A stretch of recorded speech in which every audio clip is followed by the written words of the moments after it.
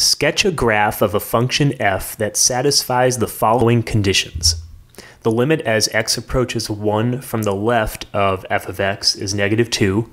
The limit as x approaches 1 from the right of f of x is +2. f of 1 is 1.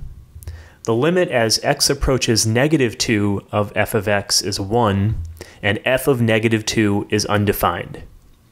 Here's a set of axes, and we can tackle these conditions in any order. So I recommend starting with this one right here because this is the easiest one. F of 1 is 1. That's just a point that we can plot. So here's 1, 1, 1. That's this point right here, so we know for sure that that's on the graph. Now let's look at some of these limits. The limit as x approaches 1 from the left is -2. So here's 1, and we're coming from the left, so over here, and we want it to be -2. So I'm going to put an open circle right here and a little bit of a line because I know it's coming from the left and it's going to end right there. And maybe I'll fill that circle in later, maybe not. We'll look at the conditions. I can see probably not because I already have a dot up here. So I probably will leave that as an open circle, but we'll come back to that. Okay, so I took care of that one.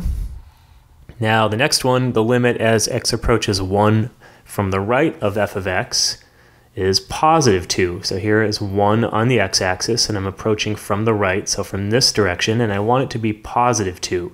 So I'm going to put an open circle right here and a little bit of a line to indicate that's coming from the right.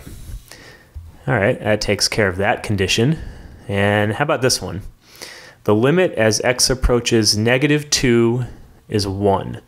Okay, so here's -2. And so as we approach -2 from either direction, it should be 1.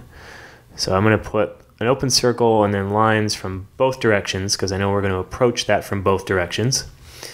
So that takes care of that condition. And then the last one just says that f of -2 is undefined. That means I'm not going to plot any other point here at -2. I'm going to leave it as an open circle.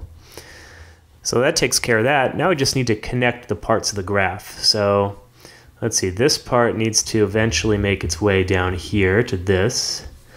And this part here, that can kind of go wherever. I'll let it go off over there. And this part here can kind of go off wherever. I'll let it go down there. And there we go. That's my graph.